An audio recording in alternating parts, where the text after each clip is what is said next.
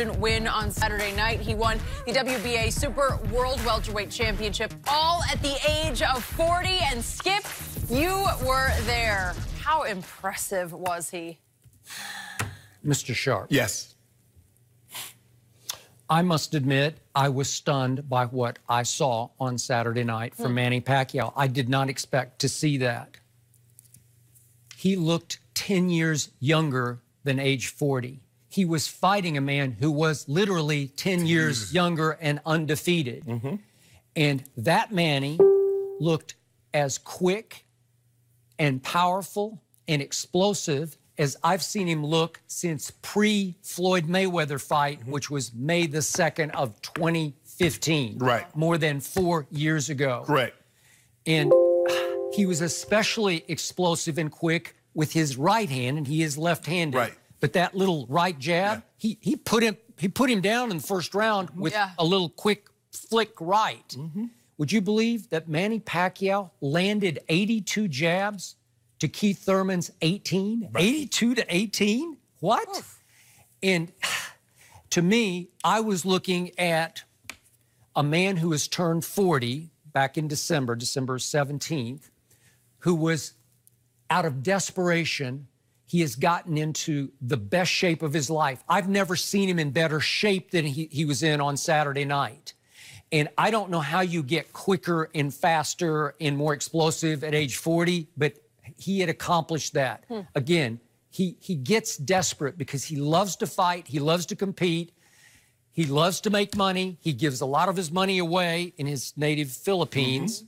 And yet that man was on some new mission I haven't seen before. So right as the fight ended, from ringside, I tweeted, Floyd would want none of Manny right now. Floyd would get hurt. And if a week ago you had asked me about the prospect of Manny at 40 fighting Floyd at 42 in a rematch, I would have scoffed, if not just outright laughed at it. And now I start thinking, because I'm still holding a grudge over what happened. I know you are. I am. I'm just holding on because it sticks in my craw what happened. I remind everybody, before that May 2nd, 2015 fight, more than 4 years ago, Manny Pacquiao tore his rotator cuff while sparring about 3 weeks before the bout. Right. He tried to get an injection. They didn't turn in the right paperwork on that night, so he fought with no painkiller in the shoulder. Right. He basically fought with one arm, and I still believe he beat Floyd to my eye test just because he was the aggressor the whole fight. And as we know, Floyd is wont to do, and he is the greatest at doing it. Floyd hit and ran the whole night. That's just his style. That's the way he does it. He it's not fun to watch, but it is extremely effective. But I still thought, and the only other guy who said it was Evander Holyfield, thought Manny deserved to win the fight just on being the aggressor for all 12 rounds. So that sticks in my craw to the point that I would love to see Manny get a measure of revenge. Unfortunately, Floyd is 42. About to be 43 in February. And he's fought nobody. Because I can't count Conor McGregor as a boxer. You know. That was 2 years ago, Skip. Okay, and we have to go clear back to, what was it? Berto's last fight in 2015. Yeah, it was in September, so it was from May to September, and that was it. Yes. Okay, so what's Floyd got left? I have no idea. Would Floyd take this fight? Would he just do it just for the money? He probably would. The thing that Floyd Mayweather cares about more than legacy is money. Okay, that's his nickname. So if somebody can give him, assure him $250,000, Floyd Mayweather will take this fight. Maybe more. Okay. Look, Skip, I can't disagree with you. I thought he looked unbelievable. I thought it was a unanimous decision. I didn't think it was a split decision. I thought he outclassed, he outboxed, he did everything out better than Keith Thurman. I was really never, ever, and this is not to take anything away from Manny, but I always thought that Errol Spence Jr. and Bud Crawford was the class of this division. Now, listen, especially Errol Spence Jr. Spence Jr. and Sean Crawford, they're going to get this thing on in September. But Floyd was unbelievable. Skip, his in and out, his side to side, his speed was there. And when I looked at him and I'm watching him, and I'm saying, hold on, I remember in 2017 that Conor was catching Floyd with shots that surely Manny could catch him with. But I don't believe Floyd would fight Manny like he fought Conor because he put his head in his chest, says, I'm not going anywhere because I don't believe you can get me out of here.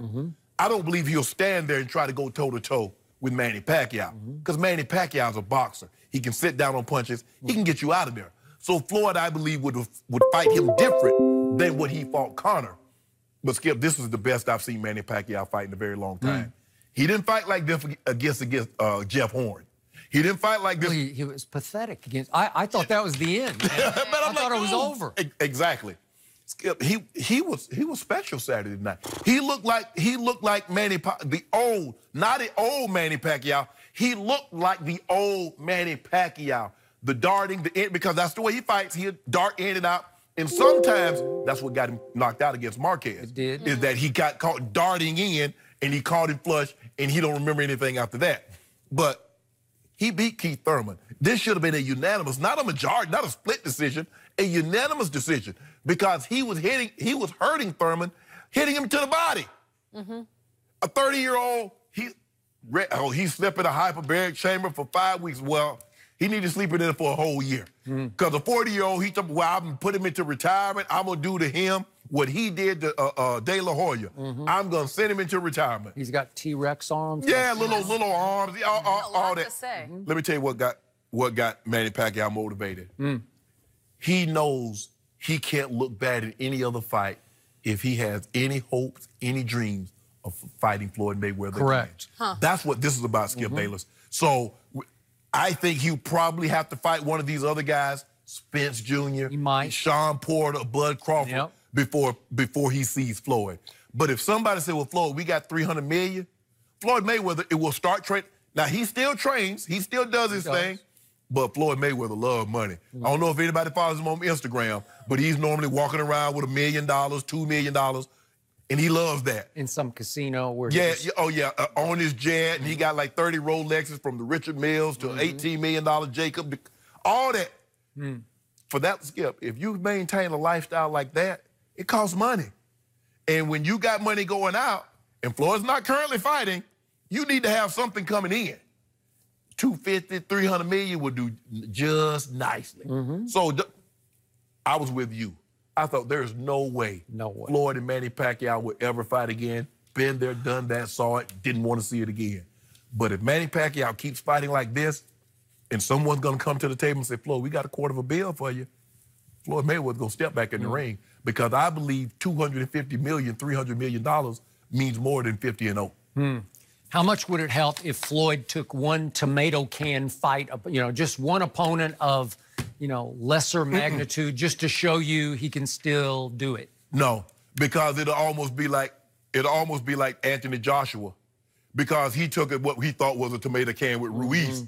And because everybody wanted to see him and Deontay Wilder. Everybody wanted to see Joshua, Deontay Wilder. Ooh, we want to see that fight. And Skip, remember I said that Sugar Ray was right here. I said, well, Sugar Ray, what happens if one of these guys lose? It's going to lose some of the luster. He's like, yeah, you're right, but I don't think Joshua. And lo and behold, what happened?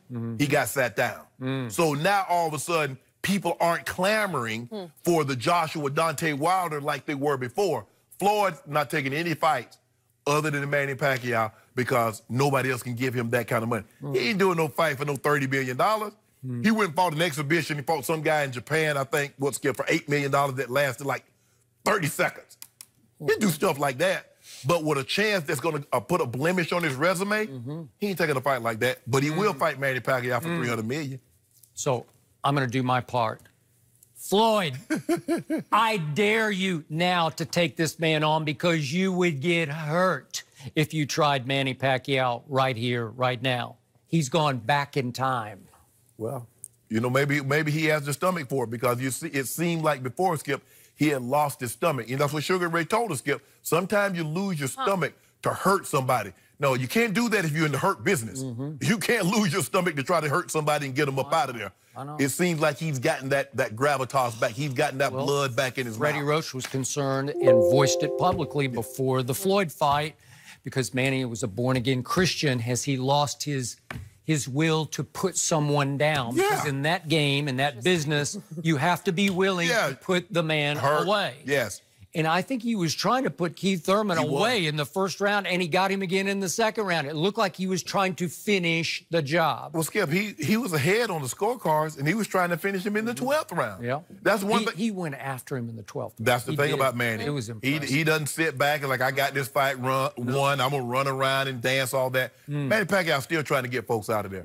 So it's going to be very, very interesting to see how this plays out. Who can barbear him, because Manny is managed by Top Rank. Who can they put him in there with next?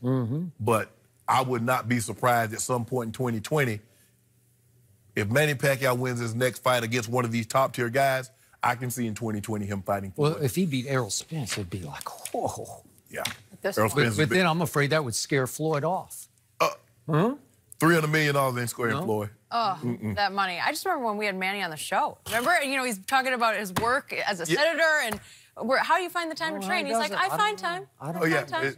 And you know, I don't know if you convinced him or he convinced you that he won the fight against Floyd, but he sincerely believes deep down that he beat Floyd in the fight. He does. Because he keeps saying he ran. He didn't want to fight.